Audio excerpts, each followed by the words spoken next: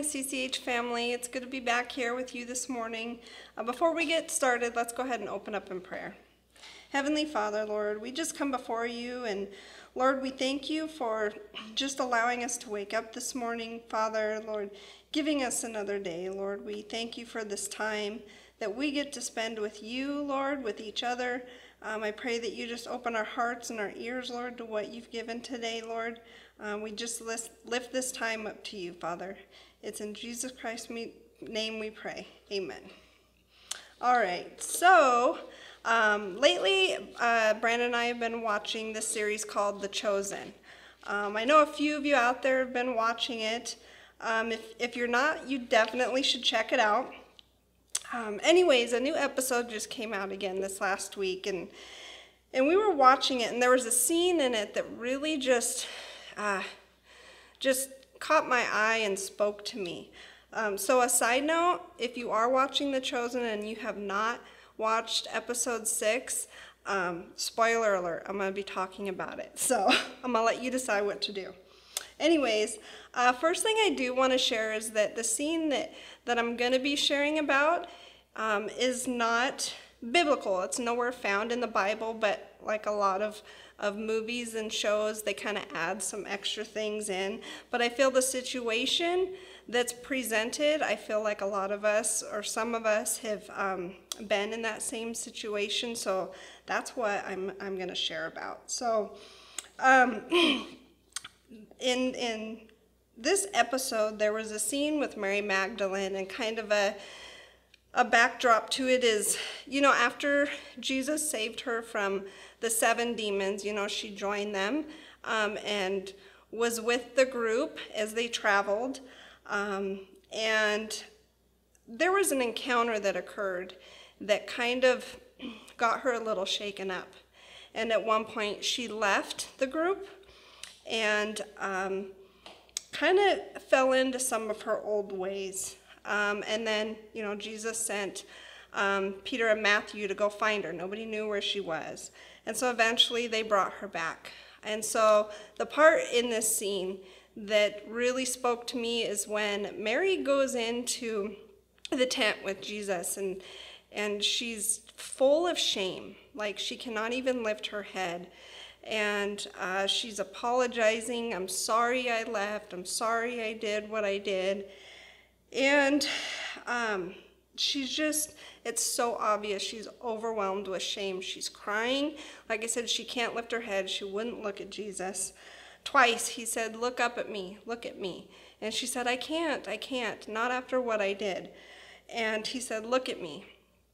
And she slowly looked up with her eyes watered down, and he said, "I forgive you." And it made me think of the same way with us. We're walking in our walk with the Lord, and we stumble. We get these hiccups. And sometimes it's things we say, things we do, things that we've done, thoughts, that make us feel so ashamed. We feel that we can't even go to the Lord. How can I go to him? How can I talk to him after what I've done, what I've said, what I've thought? But when those times of shame come, we need to take that thought captive and remember what God's word says. In Psalm 103, verses 1 through 14, it says, "Bless the Lord, O my soul, and all that is within me. Bless his holy name. Bless the Lord, O my soul, and forget not all his benefits, who forgives all your iniquities, who heals all your diseases, who redeems your life from destruction, who crowns you with loving kindness and tender mercies, who satisfies your mouth with good things, so that your youth is renewed like the eagles. The Lord executes righteousness and justice for all who are oppressed. He made known his ways to Moses, his acts to the children of Israel. The Lord is merciful and gracious, slow to anger, and abounding in mercy. He will not always strive with us, nor will he keep his anger forever. He has not dealt with us according to our sins, nor punished us according to our iniquities. For as the heavens are high above the earth, so great is his mercy towards those who fear him. And this is what I want to point out. As far as the east is from the west, so far has he removed our transgressions from us. As a father pities his children, so the Lord pities those who fear him. For he knows our frame. He remembers that we are dust. And so, as far as the east is from the west, can that be measured? No. It just keeps going and going and going. That's how much we're forgiven, and that's how much he remembers our sins. The next time we have one of those moments, we need to remember that moment of shame where we feel we can't go to him. Remember his agape love, his unconditional love. There's nothing that we can ever do that will make him want to turn away from us.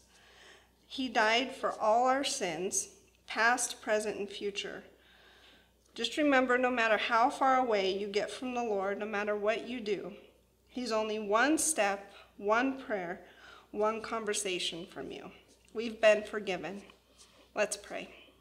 Heavenly Father, Lord, we just come before you again, Lord, and we thank you for being there for us to come to no matter what we've done. Lord, no matter how full of shame that we are, Lord, you are there, just like in that scene, saying, I forgive you, Lord. And we thank you for that, Father. We thank you for what you did for us on the cross, Lord. We thank you for your forgiveness, Lord, your mercy and your grace, Father. And Lord, we just thank you for who you are, Lord, and the love you have for us, Lord. We love you, and it's in Jesus' name we pray. Amen.